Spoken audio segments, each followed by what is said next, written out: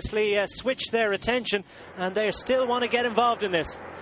Yeah, they've come up to the front, and they're looking at leading out now. You can just see it looks as if it's Mercato giving 100%. He's possibly riding at over 50 kilometres an hour. Still, the riders from Omega Pharma Quick Step in the right hand side, but up in the front comes a red jersey, Giant Shimano taking over. You can just see the riders struggling to keep this pace up.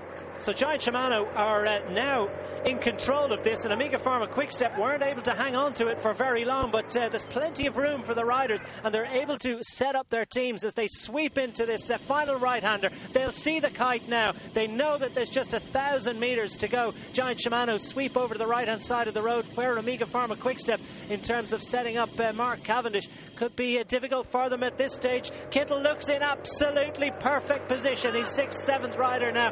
Who can take it from the entire Giant Shimano team? Look like they've got control of this with Omega Pharma Quickstep. Also in good shape on the right. Looking behind, you cannot see Cavendish. Renshaw's up there. Looks as if they might have to go with Renshaw sitting in 3rd place. So Cavendish looks like he's out of it, but it's all about Giant Shimano, because in 3rd place at the moment, going into the sprint, it looks as if Marcel Kittel is in absolutely perfect position. Will he have to go a little bit early here, because he's just got one more lead-out man who's going to have to stay inside the final 200 metres. Marcel Kittel goes for glory. Is anyone going to be able to come off his wheel? Marcel Kittel driving for the line. Roberto Ferrari is in there for Lampre Merida, but Kittel is going for a long one, and he hangs on. It's a triple for Kittel. He takes his 3rd successive victory in Dubai.